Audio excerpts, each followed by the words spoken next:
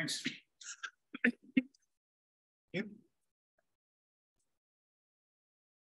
Yeah, there it is. So indeed, I would like to share with you what we do at the Ocean Cleanup and how we use analytics in doing that. So I'll give a bit of background, who we are, what we do, and why we do it, for those of you who don't know, and then I'll zoom into two topics that we're doing using analytics to improve the operations and the projects that we're doing and that we're doing together with Analytics for a Better World. Starting with what our mission is, there's a lot of plastic waste in the oceans floating around, which is not just something we don't like, but it's also doing harm. There is plastics where marine life is getting entangled. There's marine life eating plastics because they're confusing it for food. In that way, it's also entering the food chain. There's about 3 billion people in the world relying on fish as a source of protein, so they're quite directly impacted by this problem. And there is also economic damage. United Nations estimated a total of about 13 or 14 billion a yearly as economic damage resulting from plastic waste in the oceans.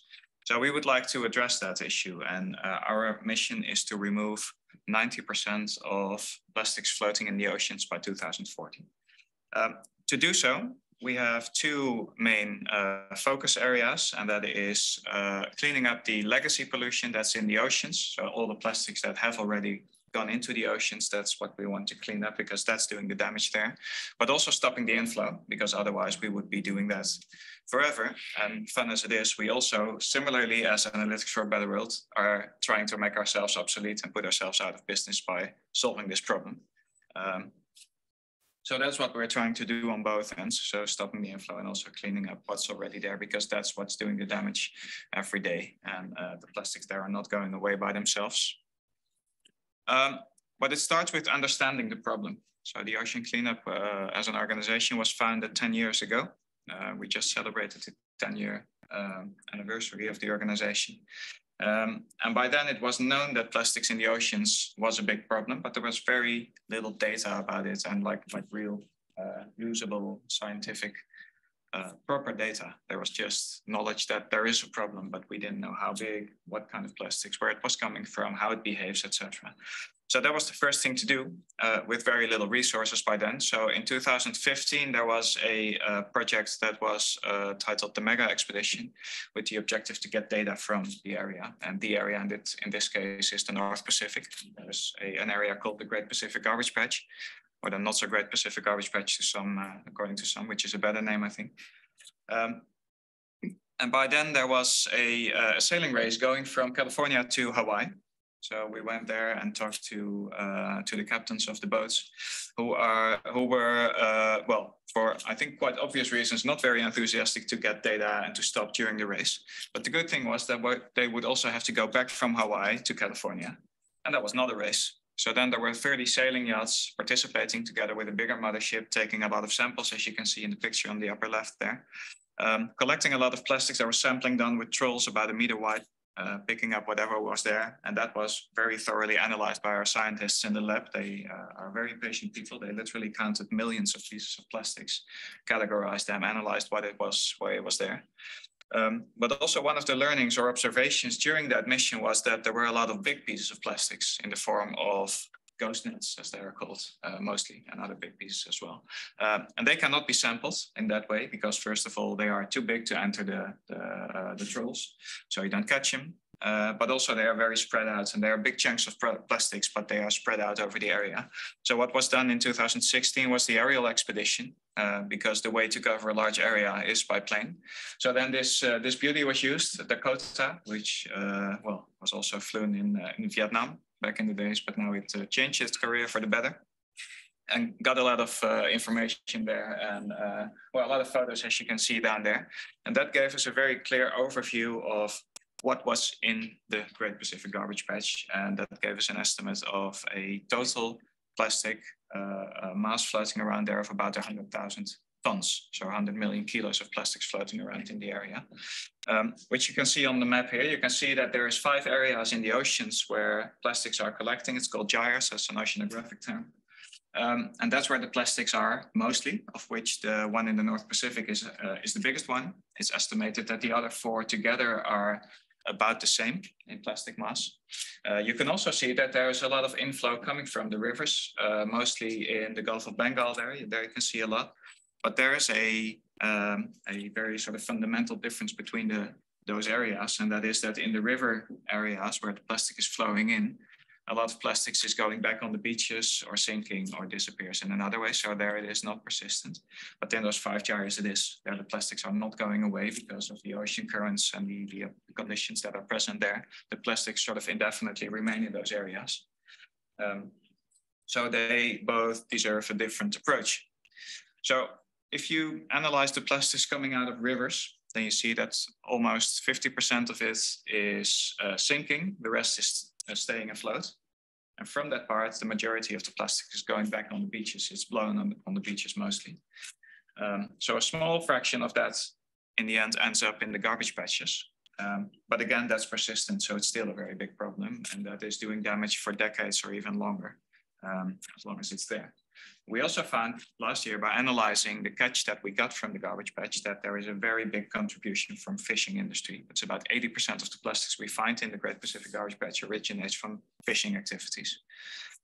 So that's another thing to keep in mind and to work to addressing.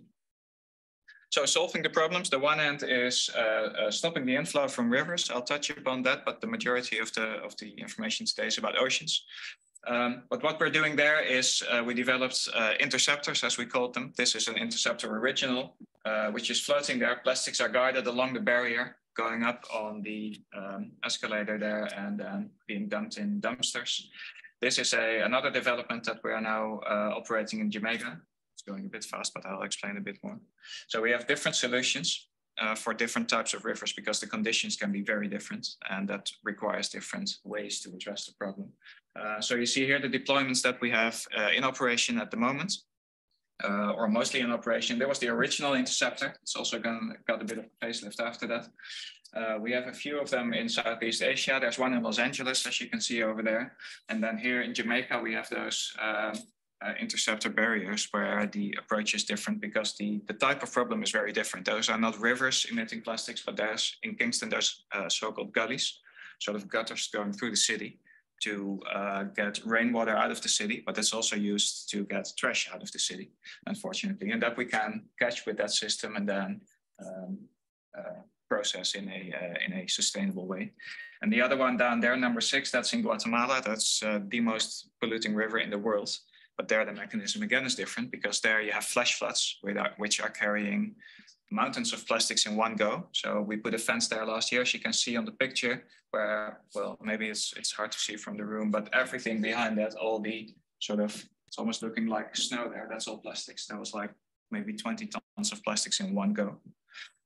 So that we tested, didn't work. That was too much. There was scouring and we lost all the plastics in the end. That was very sad. But now we are, as we speak, installing a new solution there, a floating solution, and we hope to be ready for the next season where we get the flash floods, which is coming up, and then actually catch and keep the plastics there. So on the ocean side, we're having a different problem and of course a different approach. So what we're doing there is we are towing a system through the garbage patch, and the objective of that system is to sort of sweep all the plastics onto a big heap, so increase the concentration, because sometimes you see pictures of plastic islands where you can almost walk on. If you look at the picture, that's not reality. That is in some river mouths, it's like that. So that's where those pictures are coming from, but not in the ocean.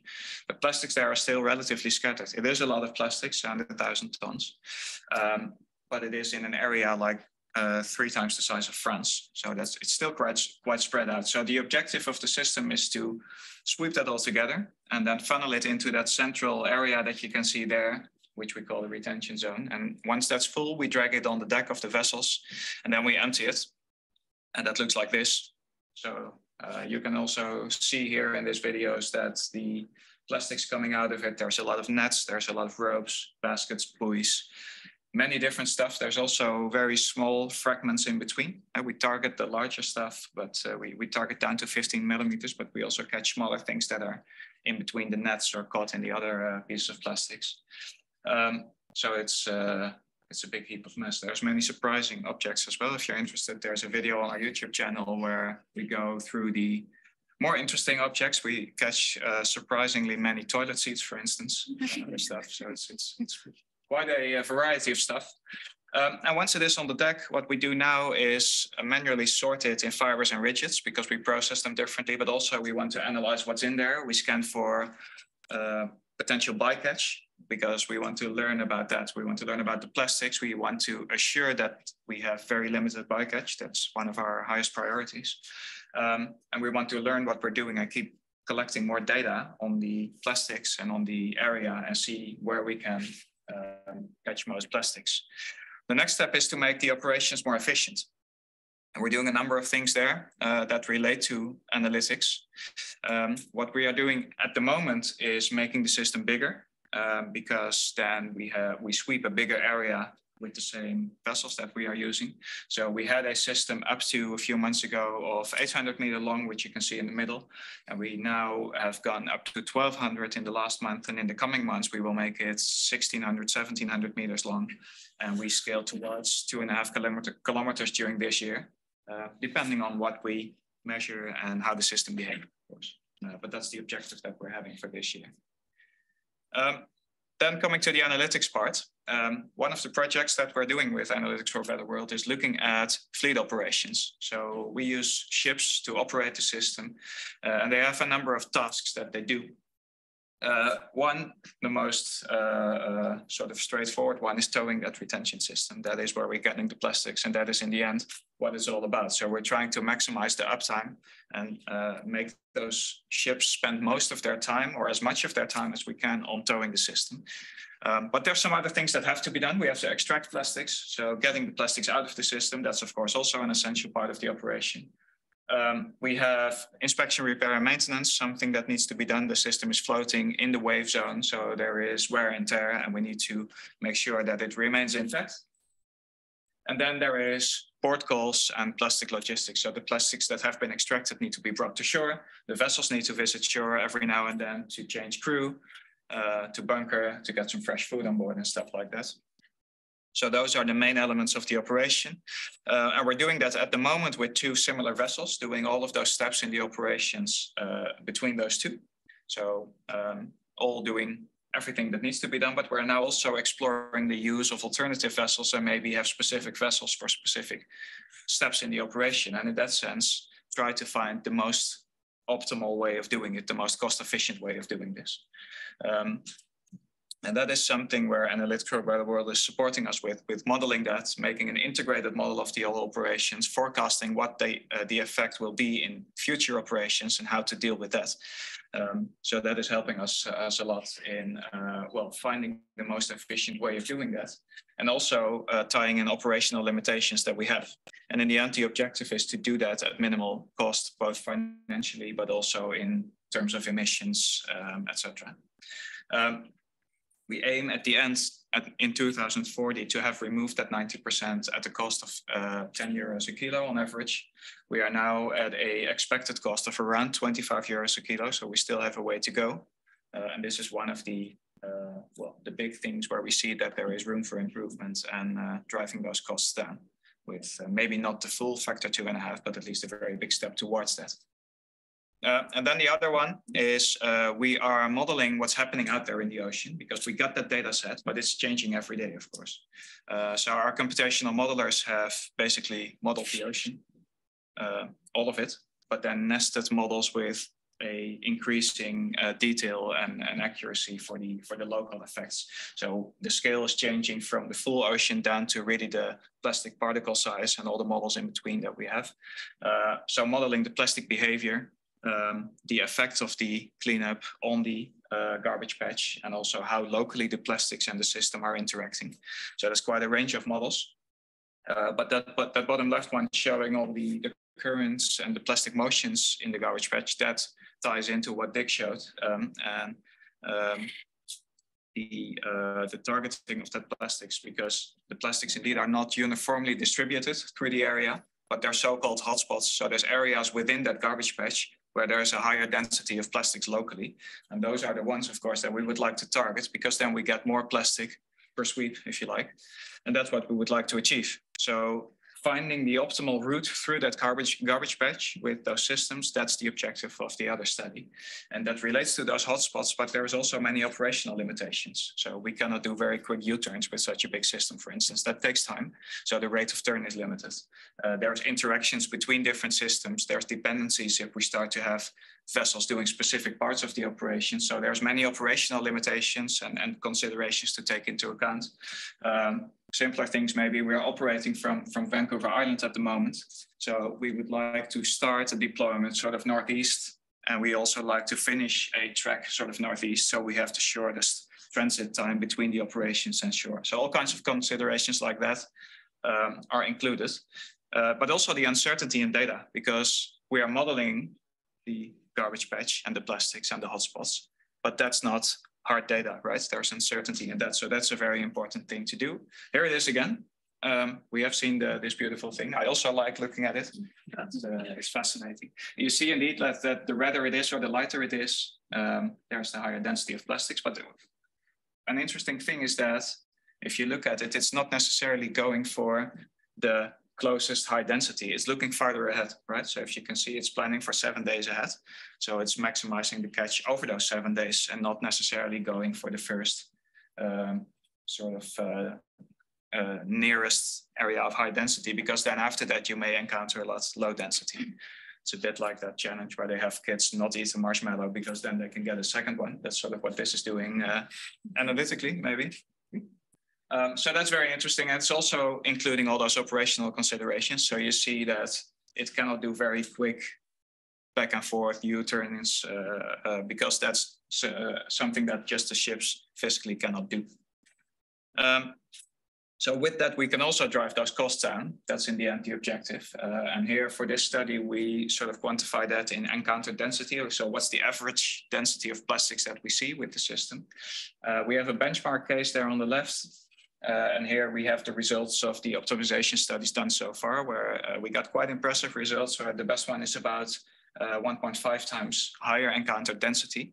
So basically almost driving our cost down with a factor of 1.5, which is quite an achievement.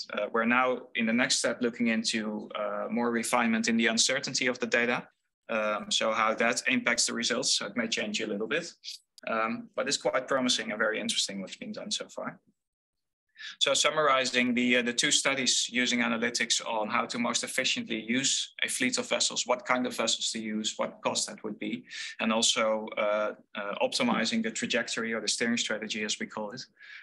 That's helping us forward in driving costs down and more efficiently remove plastics from the ocean.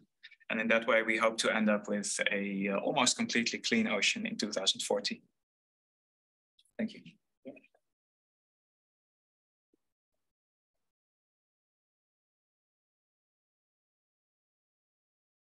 Do we have room for discussion, questions? Yeah, if you want, yeah. Well, if you want. It depends if there's questions or if you would like to. Yeah, go ahead. So it's a bit of out of scope of this great solution, but why are there manned vessels used and not unmanned solutions? Yeah, well, there's a couple of reasons for that. When we started out developing a completely passive free-floating system, that didn't really work out for a couple of reasons, but one was that also needs vessels to support those systems, right? And in the end, we needed so many support vessels that we could have well just tow it. Then the next step indeed was we looked at unmanned vessels, but there are a couple of problems. Getting the plastics out still requires manpower because that's very hard to automate.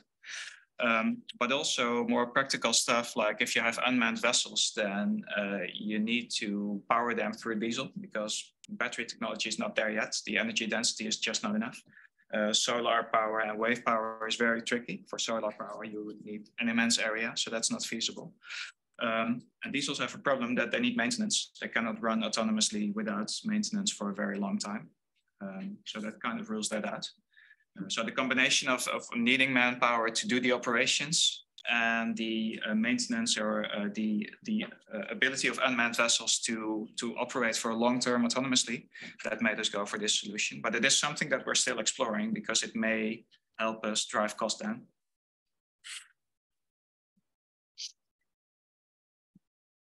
There's two. First in the back. I think you were first. I think it wasn't part of your presentation, but what are you doing with the plastic after you have collected it? And do you use analytics also for that?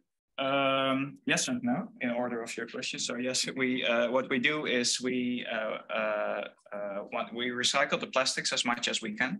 So with the first batch of plastics, we have done a demonstration project where we recycled them in sunglasses. So I'm demonstrating there. So they are fully made of ocean plastics. There's just a couple of % of other materials to make it stable and not smelly. That was the main challenge. Everything coming out of the ocean is not smelling nice. So if you put it on your nose, then that needed to be addressed. We don't use much analytics in that field yet, but that's maybe a thing that we can explore, and that could be very interesting to do. But the main thing is that we want to responsibly recycle it and transform it into durable products that don't end up in the ocean again, because we would like to put ourselves out of business. You also had a question. Yes, I was wondering, what are you doing with the plastic that sinks? Nothing yet. There is very little information about that. So what we're doing is that our group of scientists is trying to get information and get data on what happens there. In river mouths, that's a little bit easier because there it's easy to measure relatively. Out in the ocean in the garbage patch, it's very difficult because in the area it's about 4 to 5 kilometers deep. Yeah. So what happens down there is well, a bit of a mystery so far, but we're trying to get the data, and then, well, based on that, we decide if it's necessary, wise to do something, and then how. What do you conjecture with regard to the oceans itself? I can imagine in the river, yeah. It's clear, yeah, because it immediately sinks, but I can imagine in the middle of the ocean, there will not be much.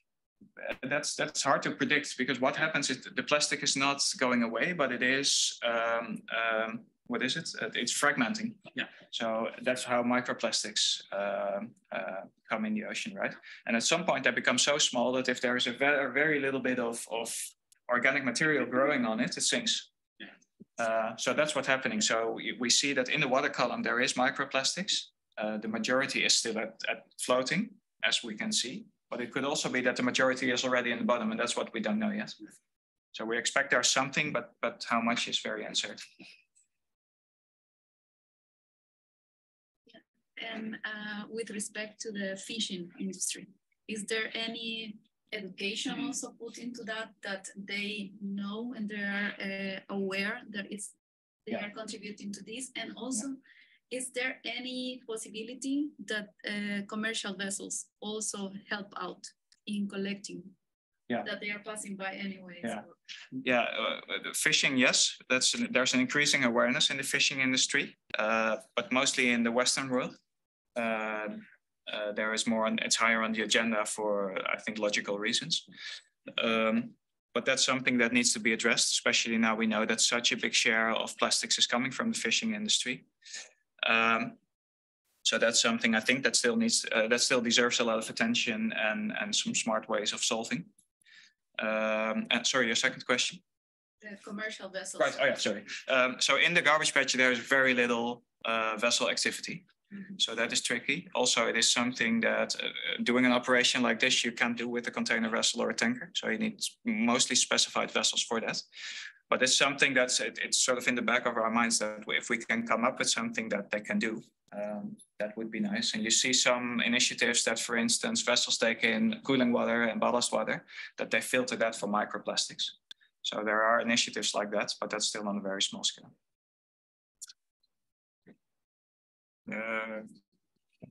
Okay. How do you avoid that you also catch fishes and other animals? Well, that's something that we very closely monitor, and we're still learning there. But what the main thing is that we are going very slowly. So a fishing operation is much faster. We sail at 1.5 knots. That's 2 to 3 kilometers an hour. And that makes that we see fish interacting with the system. They're curious. Sometimes they even go into that central retention zone. And then they swim back out because they can swim way faster than that. And also we have made escape ways in that area where they can go out, and we put deterrents there. So there's noise, there's lights that the animals don't like. And we very thoroughly scan every catch that we get to make sure that we have hardly any impact on marine life. We have a question from online. Great. So can you share a bit more about the optimization model itself? Like what objectives were maximized or minimized, and what data was used to model the capacity and route? Right. So for the hotspots, I guess that is, yeah. So the objective for this one is maximizing that encounter density. So we have the average density per area in the garbage patch is not constant. So what we say like the density that's crossing this line, so the mouth of the system, if you like, that we monitor. And then we maximize the density or the mass of plastic per unit of time that we're getting in there. And the other one was the constraints, right? There, yeah. So that is, we have constraints on, well, span and speed, that's sort of a given. And then we have constraints that are mostly operational, like the turning rate of the system. That's, I think, the most important one. And the next step is that uncertainty, right? So if you have that map of plastics, that it could have been shifted, the time could have been shifted. We're trying to collect data as we go. We are working on live data. So we're putting cameras on the vessels to live measure the density of plastics, but it's hard to detect. So we are developing AI to do that. And in that way, see how we can maximize that encounter density. Maybe one last one from online.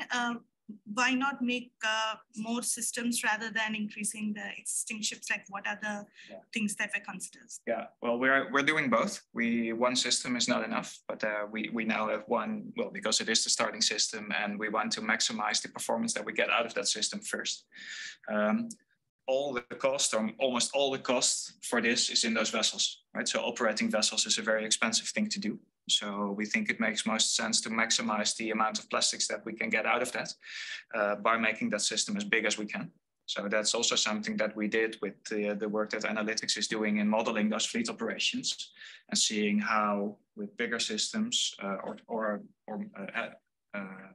more smaller systems or less bigger system, which is more efficient. And there, the less bigger systems is a very clear winner because of that reason. But we will need more than one. I think that all the way in the back, and then I come to you. So you were holding your hand. Yes. So in the question, you mentioned that the airplane was collecting data. Now you mentioned cameras maybe in front of the vessels. Yeah. You thought about, or are you utilizing satellite imagery to detect this? Yeah, we're doing that too, but there's two challenges with that, and that is you can only spot the biggest pieces of plastics. That's because of resolution, which is okay, and we're using that data sort of as a validation or a partial validation of our models. The other thing is that it's very expensive. There is not that many satellites going over the middle of the ocean. We did a collaboration a couple of years ago where we could there was a satellite passing once a day. Then we had that free floating passive system. So our computational modeling was predicting where it was floating and then giving a target. I think it was 8 hours in advance. And then they were taking the shot. And I remember him the first time being very angry because he only had half the system in the frame. I was super impressed that he had it at all. So that was something, but that's another challenge. It's very expensive. It's like I think it's 2,000 to 3,000 euros one photo. So it could be useful, but then I think only as sort of every now and then a validation shot, not continuously. Maybe the feasibility is getting cheaper each day. Yeah, we are tracking the progress there, and it may become available and well, become more useful and more applicable to us, and then we will definitely explore that. Yeah, you mentioned two numbers: the cost per kilo, 25 euros, and you mentioned the economical damage on the other side, 14 billion yearly. Yeah. Would that be related to, and maybe would there be a break-even point for those costs? That's very hard because that 14 billion is worldwide. So there is no specific data for the plastics that are in the ocean. We're trying to get that, but that's a tricky thing. On the other hand, the cost of our complete project, if we can remove 120,000 tons from this area, because there's 100,000 now, but there's still inflow, so that 90% is about 120,000 tons. At 10 euros a kilo, that would total to 1.2 billion. For the total project, and that 14 billion is yearly. So every year there's another 14 billion. So in that sense, it's a lot of money, but a small fraction of that cost. But getting a very direct relation is something that we're trying to get, but it's very tricky to do. Okay, thank you. any other questions left? Well, thanks a lot. It was really interesting. Very much. I'm going to introduce the next one. Thank you.